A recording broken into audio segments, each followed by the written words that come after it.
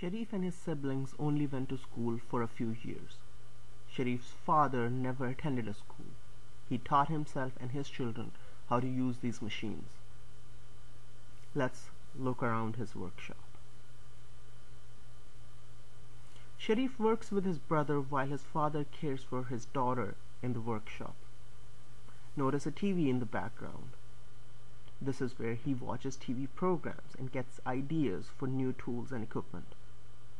Sharief and his younger brother were making a new pulley system for a crane. He told me he got the idea by watching a program on Discovery Channel. I asked him how did he understand the program because Discovery Channel is delivered in English language.